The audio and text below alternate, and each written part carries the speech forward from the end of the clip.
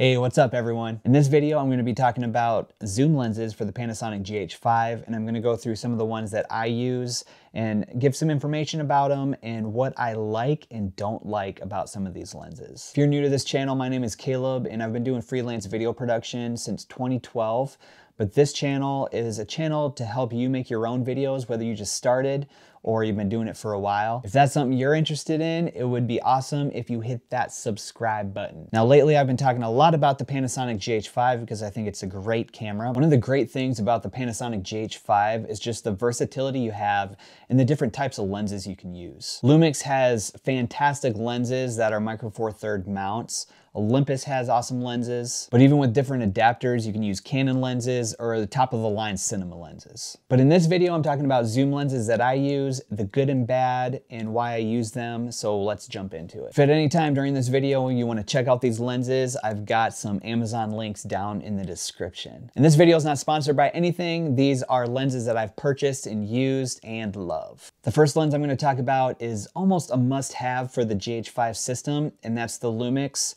12-35 2.8. Now the one I use is the Mark II, and it's a constant 2.8 through all focal lengths. Now this 12-35 on the GH5 would be equivalent to your pretty standard 24-70 millimeter. I think the build quality and the image quality coming out of this lens is fantastic. So here's a few things I love about this lens, and the first is just the size. So normally when you have a 24-70 lens, they're pretty beefy. So this would be a size comparison. This is a regular full frame 24-70, and this is the micro four thirds 12-35, which would be equivalent to the 24-70.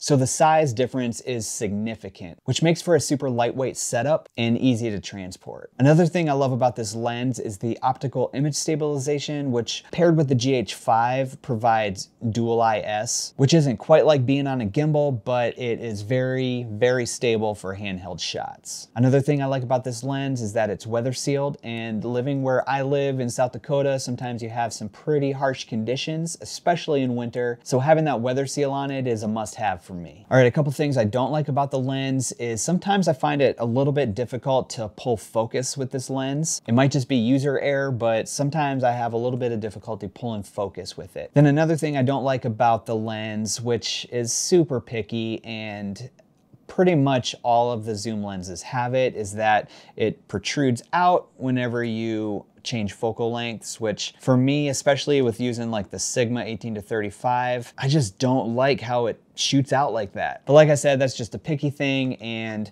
overall it's not that big of a deal. Lumix 12-35 is a great lens, constant 2.8, and I love using this thing, and it's pretty much a must-have for the GH5. All right, the second lens I'm gonna talk about is the Sigma 18-35 1.8. So this is probably my favorite lens that I use, and when my GH5 is rigged up, this pretty much never leaves the rig. This thing is a beast of a lens. This thing is super heavy, it's built like a tank, and it's super versatile, and you can use it in any situation. However, this is a Canon mount, and to use it on the GH5, you need to adapt it.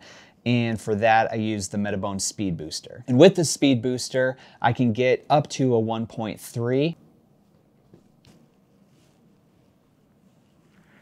You're gonna join? You're gonna jump in? Oh, okay. Just shooting a video. Just shooting a video, yeah. All right, so here's a few things I love about the Sigma 18-35. First of all is, like I talked about on the Lumix, the zoom feature does not protrude out. Everything's internal.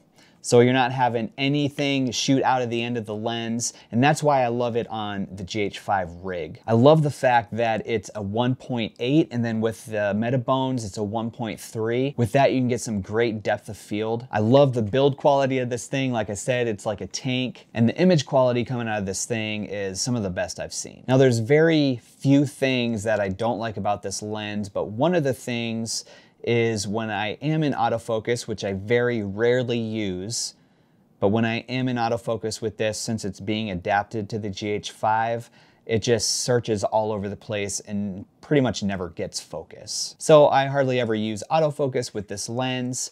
I hardly ever use autofocus on the GH5, which is understandable. You've seen hundreds, thousands of videos on the autofocus, which is just not good, but never do I use autofocus with this lens.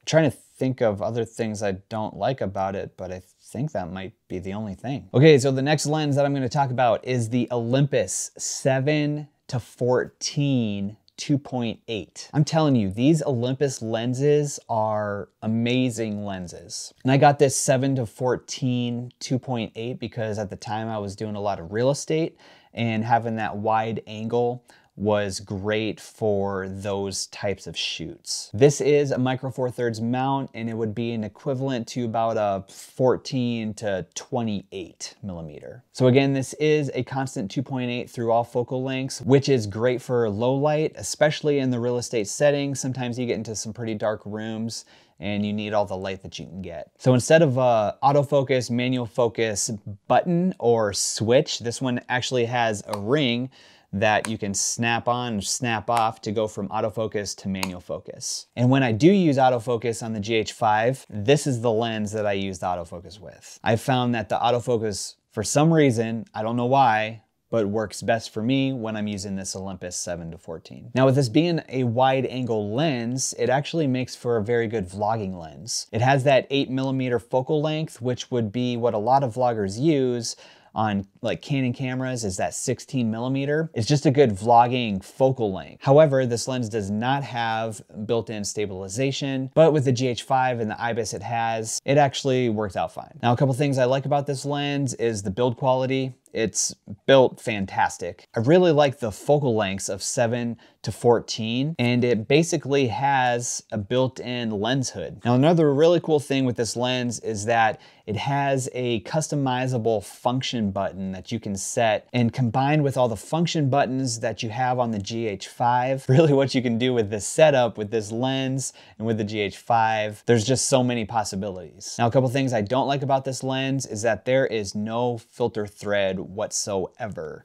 And I think that is because the way the lens kind of protrudes out like that, there's just not space with that built-in lens hood. There's just not space to put a filter on there, which there have been many times where I would have loved to use this lens, but there was no way to put an ND filter on there, and so I just wasn't able to use it. Another thing I don't like about this lens is that at the widest point at 7mm, sometimes you did get a little bit of a warped image on the sides. If you're taking real estate pictures in Lightroom, you can kind of compensate that a little bit and adjust those lines, but in the video, it's a little bit harder to do that, and you just don't want to use it at 7mm all the time. But this Olympus lens 7-14 2.8 is a great lens, and I highly recommend it, especially if you're doing anything real estate or landscape related.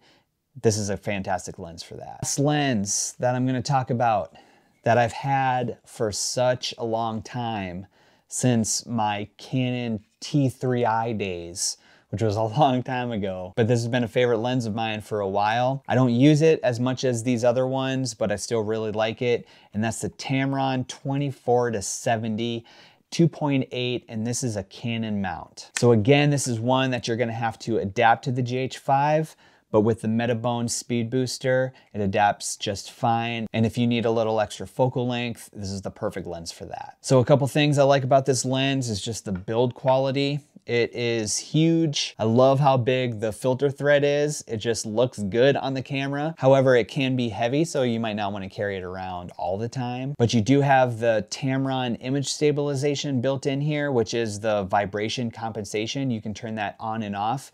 One of the things I have found, which I don't like about this lens, is that sometimes I feel like the GH5 IBIS and the vibration compensation on the Tamron lens, they're kind of fighting each other a little bit. And especially when I'm shooting in like 120 frames per second, you really notice like just some weird movement in the image, and it's almost like the two are battling each other. So if you ever did use this lens, you might need to turn that vibration compensation off and just use the IBIS from the GH5. You have a manual focus and autofocus switch, and again, like the Sigma, probably because I'm on an adapter, it just doesn't work with the autofocus. But I love the image quality and the colors coming out of this lens. And this is an older version of this lens. I know they have a newer version, so maybe some of those things were worked out when you adapt that to the GH5. I'm not totally sure. One of the cool things about this lens is that you can actually lock the focal length with this little switch right here. So if you want to stay at 24, lock it. You're not going to be able to turn that knob and nothing's going to change with the focal length. One of the things I haven't liked on this lens for a while is that I feel like the focal ring is a little noisy.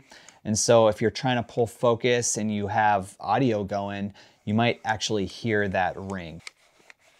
And also, as with the Lumix, when you change focal length, it's going to pop out like that and just extend the length and size of the lens. So if you're on a gimbal or something like that, you're gonna have to probably make a weight adjustment to compensate for that extra length on the lens. But overall, this Tamron is a great lens. Like I said, I don't use it as much as I use some of these other lenses, but it's great to have in the kit and I pull it out whenever I need it. Now finally, the last lens that I'm gonna talk about, which I hate and can't stand, is the Lumix 14-42, which is on the camera right now. I don't even wanna talk about it because I don't like it. Hopefully I'm even in focus and it's not all fuzzy right now. But there you go, there's some of the lenses that I use on the Panasonic GH5. I think these are great lenses for the GH5. If you're interested in checking them out, make sure you check the links below. They are affiliate links. If you have any questions about these lenses or other lenses for the GH5, comment those down below. I'd love to get a conversation started. Thanks so much for watching, and I'll catch you in the next video.